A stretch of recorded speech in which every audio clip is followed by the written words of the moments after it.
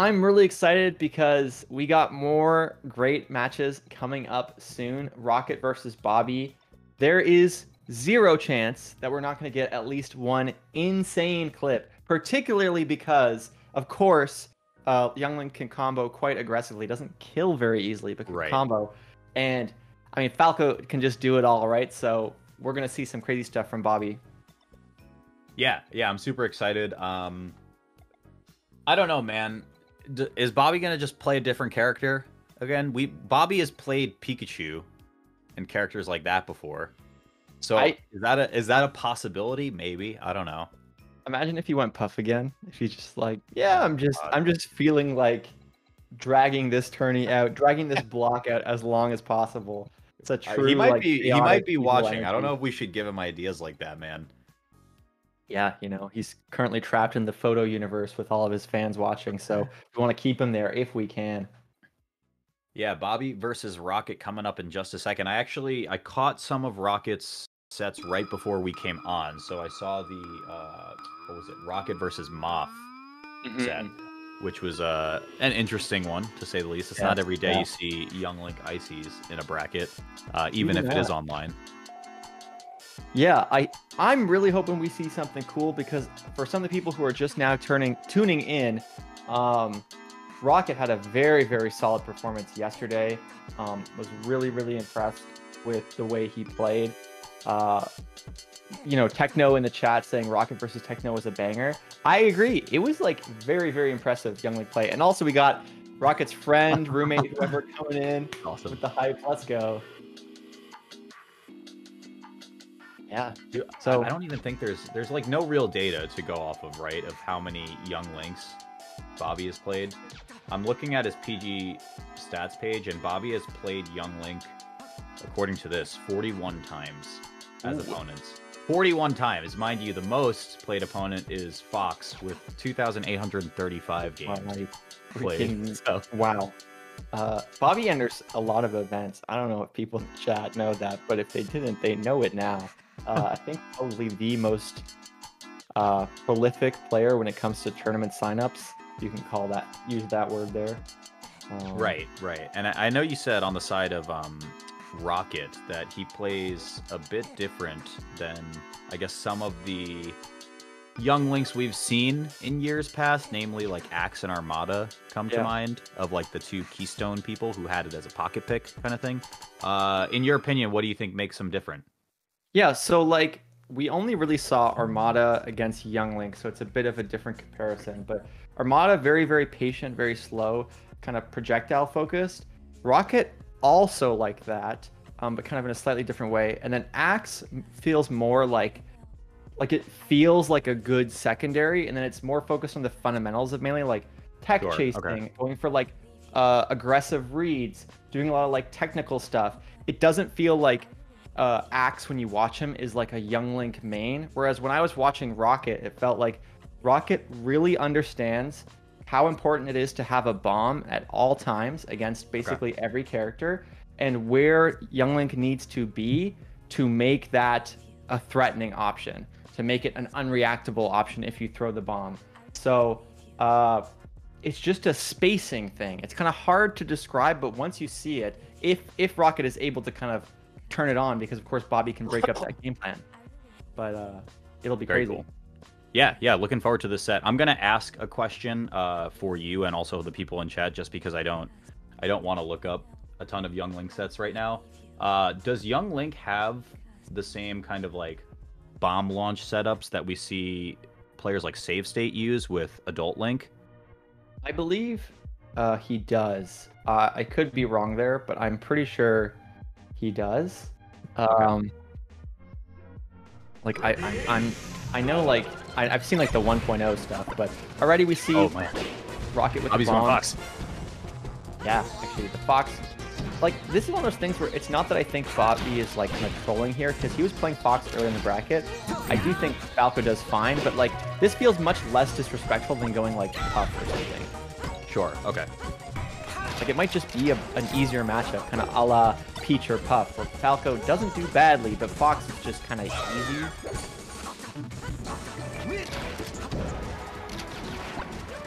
it looks like production confirming that you don't get the same launch with Young Link. Okay, gotcha. Thank you, Flash Burn, for that one. The GOAT, as always. Good up throw, up tilt. Doesn't get too much, though. But one of the main weaknesses we see with Young Link, unfortunately, particularly against Fox, because Fox can kind of put on so much pressure, is just Young Link can't kill very easily. You get a decent amount of damage, maybe you even build up more damage more quickly, but then like what exactly do you do to close out the stock? Fox has so many things he can do. Beautiful light shield back air, by the way. Oh my gosh, yeah, just not even respecting the ledge option from the Young Link either. Bobby up 2 now. And yeah, I think it is hard for that reason, and the Young Link kind of needs to lean pretty heavily on edge guards and kind of like reversals, and a lot of those reversals come from some players just not respecting the Young Link's options. So here's an opportunity right here. Oh no! Okay. Big, yeah, okay, so that's what I was gonna say. Options include kind of like dash attack, down smash as like edge guard tools, and then I think also just understanding that Bobby can't really realistically approach ledge that well, right? Into like an up B, or could perhaps get reversaled as well into the Zair for ledge. So it could be pretty hard for Bobby to actually approach ledge, and we haven't really seen him go for super extended edge guards for that reason, I think. Oh, absolutely. I think one of the good measures to see like how Rocket is doing, besides like the obvious like stock count, is just Rocket hasn't been able to grab any bombs. It's kind of similar to like how many turnips does Peach grab? If she always has a turnip, she's doing okay. If she's never able to grab a turnip, then the opponent is kind of executing on the game plan correctly. Oh my gosh, that's so sad too. Yeah, Bobby kind of tech flubbing in the middle, and the best Rocket can get from that is just an air, and that's pretty much it. Yeah, this has been quite rough. Might again be the reason why Bobby opting to go to Fox. Double Shine, probably gonna do it. Okay, get off the option with the bomb. I think the other tricky thing with the bomb kind of strategy, nice boomerang, gonna get the third one, yeah. But then can you actually kill from this? Or do you have to reset over and over and over? Yeah, kind of interesting. I'm wondering why not just kind of go out there, because he did show the really, really deep bear that he was going for as the edge guard option of choice, which missed earlier. That might blow up in time. Okay. Oh, these back airs, though. I love the little spacing. It seems like you would be able to CC them. This is the one thing that might be kind of good for Bobby, is might not have the knowledge. But look at how much pressure Bobby is putting on through the platforms. Even though he's not even doing that much, like Rocket just doesn't feel safe to throw a bomb, to kind of throw it in a move at all. Right. I'll be getting a little antsy though, kind of firing off these up smashes. Can just kind of kill at this point with just a bear or up air. Now we see looking for that option exactly. Just barely not able to get the jab reset, and all of this corner pressure, you know, it's been so difficult for Rocket. But you gotta commend him for kind of just staying alive, getting the chip damage that he needs to. Had the set gone like this earlier, it might have turned out a bit differently, or at least the game rather. Oh yeah, no.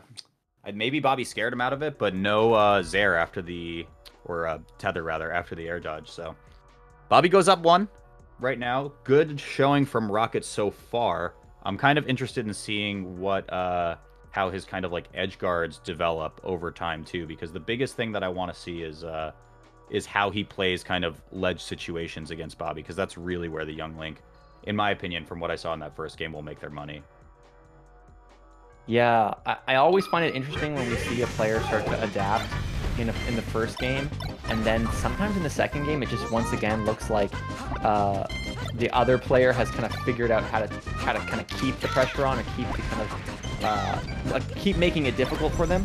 So far though, like looking fairly good for Rocket, playing a little bit slower, picking his spots a little bit better, but it is a tall order to beat Bobby.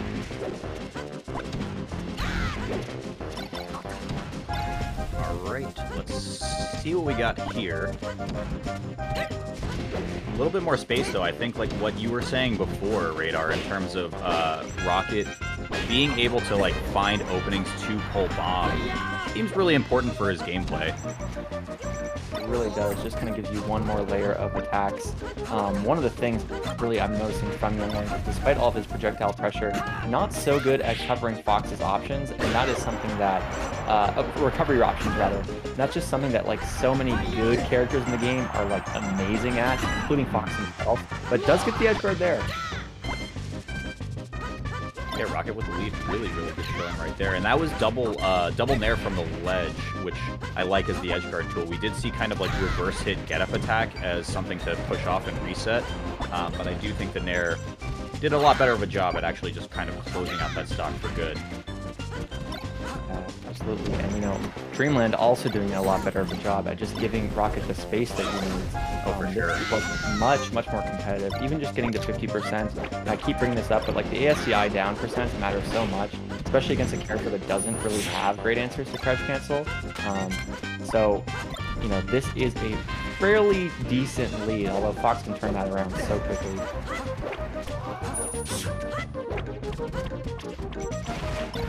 Okay, yeah, looks for a double jump off of that. Nice weight from Bobby as well. Nice, though, following up with the roll away and gets the down smash. And once again, Rocket maintaining this lead, and that is a dangerous grab. But it's a way to get around crouch cancel again, right? So it doesn't surprise me that Rocket wants to go for it. Bomb explosions. Time pressure. Jeez, yeah, both players just kind of like threading the needle there. Okay, edge guard opportunity here. No!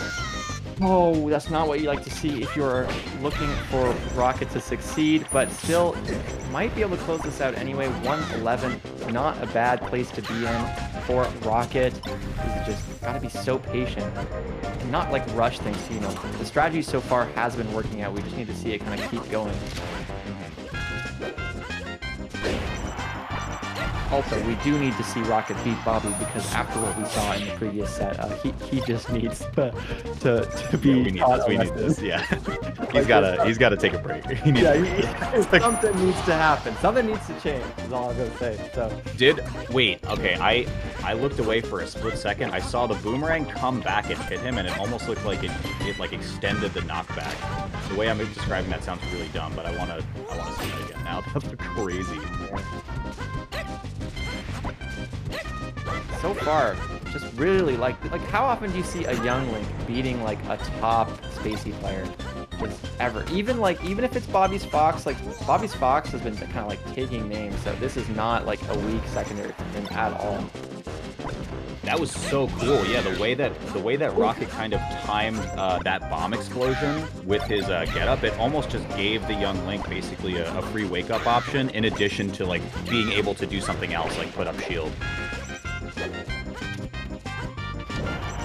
Yeah, one of the things I like about the way Rocket plays too is when there's a chance for a meaningful opening. Like let's just say, you know, Bobby's off stage or gets into a knockdown. Some people like to kind of jump at the really aggressive option and like try to get kind of like the high reward thing. And Rocket doesn't take that bait. He's not just always trying to get kind of like the free stuff or the stuff that's like not really earned. It's more like the patience, just sort of playing the advantage, getting 30% over time, you know, trying to make it difficult for Bobby to get in. That is how Rocket is winning, and that's kind of what separates him from a lot of other players. Okay, wait for the bomb explosion. Yup. Okay. But still doesn't amount to living right there. Last stock, but Rocket has a huge opportunity here. Dash attack, down smash. Could just straight up push far enough off to get the kill. But it's how the Young Link gets there is the real question. Absolutely, trying to play really patient. You know, things like Shine can just be so deadly. In a lot of ways, it feels like an even game, even if it's not, especially because Link struggles to kill, and Bobby's just building the percent, but he is in the corner. Yeah, now Bobby's just playing platforms right now, too. He knows that so many of Young Link's grounded options are just enough to kind of get the game at this point. Still, it just feels like it could go either way. Yeah. All of the work that Rocket has put in may not lead to a victory. Weakest of weak hit nairs. Oh, okay. My God. Bomb nair. Rocket's on the board right now against Bobby's Fox. Question 1, do we see the switch to Falco? And question 2, what is going through the mind of Mr. Ballz right now? I'm on a loss for words once again. That was like a very high stress scenario. I imagine Bobby's thinking I stick with Fox, just kind of like the way he's played so far. But it would be cool to see the Falco. I think Falco offers a very, very different dynamic, especially since, of course, we've been seeing Rocket kind of dictate some of the flow of the game with the projectiles. And when you play against Falco, you know, he's the projectile king. Yeah, I do think, just kind of anecdotally speaking, that Falco into a character like this is really hard. So I guess we'll see just the ways in which kind of the projectile work can be more oppressive on the side of Bobby. Absolutely. I think like Falco's one of those characters where like he can look really bad at times when you see him against like say like a Marth or Sheik where he dies really early. Then you watch him versus the characters that like maybe aren't so good, maybe don't have these like kind of crazy conversions or easy kill setups, and then he just looks oppressive, like just completely oppressive, and that is kind of one of the defining aspects of Falco and Bobby's play, just like these crazy combos that make you lose all hope. Yeah, so I mean, I think going back to the statement you made in Game 1, Radar, if the name of the game from Rocket is kind of the conversions he can find off of Bomb, the fact that Bobby has cross-mapped pressure now to kind of stop the bomb pull from happening in the first place, is going to make this really hard. Oh my god, but Boomerang making Bobby's life difficult. Doesn't get the nair there. And I love the nair there. The drift on the Young Link the drift that Young Link has allows Rocket to cover pretty much the entire platform with nair, rather than going for something more juicy like a down. Oh, he's sick. He's so sick. Crazy. That was Legolas. Legolas moment. Legolas. Gave him the Viking funeral right there. Flaming arrow. Absolutely. Wonder if we'll see a down air strike at all in this set. Probably not with the way that Rocket plays, but it would be a treat. Okay. I meant like a down air spike with Rocket, of course. Like, yeah. We're gonna see a down air spike and a half. That'd be crazy, dude. If Bobby got one. I wonder if Falco can kill anybody with down air. It couldn't happen. Okay, yeah, even in the moments where Rocket is able to find Bomb, look, it just costs him a stock to do that. So really, really tough map and tough matchup for that reason. But opportunity here. Respecting the down air from ledge, Bobby going for that a couple times, able to play around it. Still getting that kind of projectile dominance that we've been seeing, but Bobby answering with some projectiles of his own. Definitely complicates things to Shine too. Insane. Oh my god. This is the high-level 2022 melee that we've come to love. Just Shine, reflectile projector. Oh wow. And there, once again, a beautiful light shield by Bobby. Sometimes it feels like Bucket gives a little bit too much space. Like I wonder if it would be better to kind of stay in Bobby's face, but I don't know. He's making it work. Yeah. Nice kill off the top as well. Rocket keeping this super even so far. Really is. Like, this is what I mean. I had not heard of Rocket prior to this tournament, and I have just been so impressed. Like, even if Bobby takes this, it is not easy to kind of hang with one of the best Falcos in the world using a character that really no one plays. Okay, can wall jump as well. Yeah, plenty of time here, but yeah, back air is all it's going to take from Bobby, and it's a full stock lead now. Yeah, and this is where things look rough. You know, we always talk about this with something like Puff, where like whoever's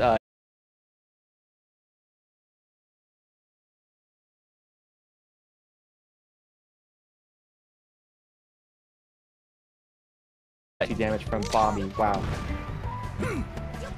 So oppressive in the corner right now. Already on 90% is Rocket. Really, really tough now to get in. It's just going to take so many neutral wins from Young Link here. And Bobby has found the ultimate counter. Look at it.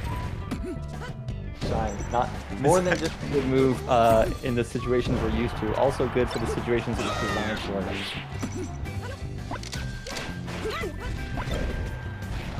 Yeah, this is the crazy other thing too, is that like Young Link has some strengths for sure, but like not really a character that's able to get like a free early kill either, you know? Right. And that's something Falco generally doesn't get, but still, comparatively, there are no shine spikes or down throw, down tilts or something that Young Link can utilize. Sure. Back here. pretty good at staying alive, though, I will say.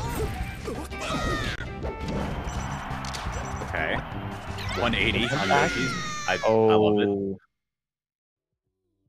Right, and where do we even counterpick here? I feel like it's got to be somewhere with platforms. We saw a big stage Dreamland work previously, but maybe like a Pokemon? I don't know. Falco doesn't pull off the top that much, so... It seems like Rocket likes Stadium a lot as a counterpick specifically. Yoshi's is...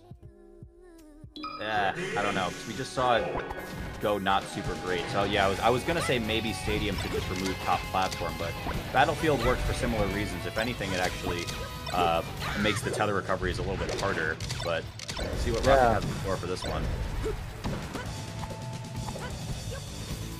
Yeah, definitely kind of a strange pick by Rocket. I don't think like a bad pick. It's probably one of those things where like, you know, there just aren't a lot of great stages. Oh man, the side beats from Bobby today has been deceptively strong. Bobby really woke up this morning and was like, I'm gonna make all the moves that the developers designed to be good look good. I'm gonna be side beating. I'm gonna be reflecting projectiles, baby. It's gonna be great. A little bit of a flub from Bobby right there means probably stock, yeah. Rocket needs this to stay alive, too, in the tournament. Loser of this goes out at 4th. I actually have played a decent amount of Young Link myself, so I feel like one of the other fun things about watching Rocket is just, like, learning kind of the stuff you could actually do in certain situations. Like, I would often go for, like, an up air or something to tech chase, and he'll sometimes do, like, things like dash attack more, or, like, right there. Or just back air kind of edge cancels a lot. It's just very cool to see. Like right there, I would have done an up air for sure. He understands that that's kind of a little bit more committal, maybe not as reaction based. Bobby getting a little bit aggressive right now. Doesn't amount to too much. Reset here. Off stage again. Yeah, able to kind of force Rocket into a corner. How will Rocket kind of answer back to this pressure? It's a stock down, Radar. It's by dying. Yeah. Boomerang comes back for some damage. I like that, though. I always hated that you had to, like, watch for it to come back. Yeah, it is annoying to deal with. Oh my god, a beautiful up tilt. It was 7 frames of Gallant, though. Like, how would we ever know that Young Link even gets that much? Some characters just don't have much at all, so it's, like, always tricky to tell. Let alone what they, like, realistically get most of the time. All this damage is just kind of the nail in the coffin for Rocket. It is it's going to be hard to come back from something like this. Stock not taken off the top quite yet, but Bobby's doing that Bobby thing, so there's a world here. I mean, the one nice thing, you're down against Bobby, and unlike almost every other player, is the offense that he will kill himself just to swag on you, and that's when things get interesting. The real game of chess occurs when Bobby decides to swag suicide. Yeah, we're in the meta game in just a second. Exactly. Ooh, what a oh my god, that tech is good.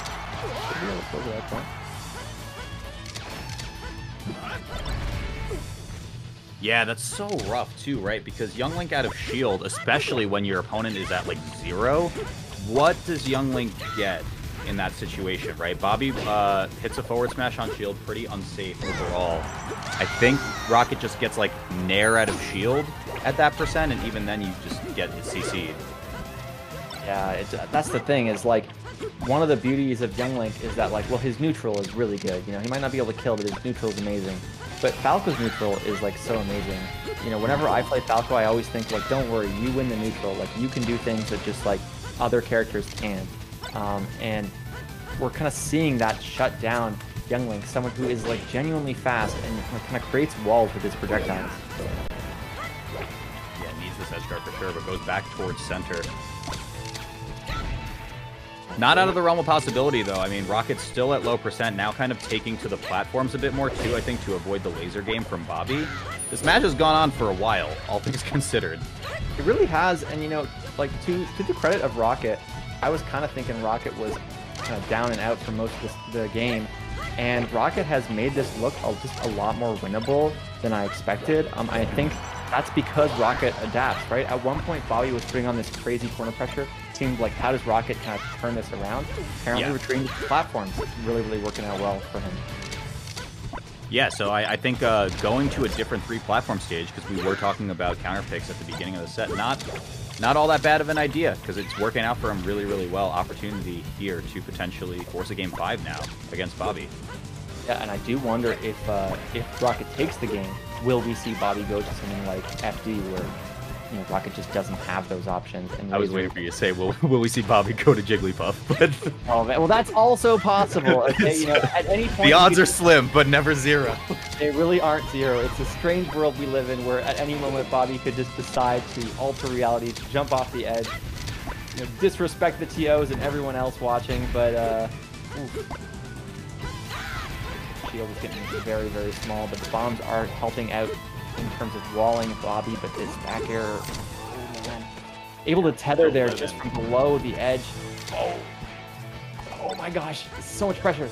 And Younglink can't, like, so many characters, I think just the instinct is to shield grab, but with the tether, you can't really do that. Strong hit reverse back air from Bobby is going to promote the edge guard, but for how long?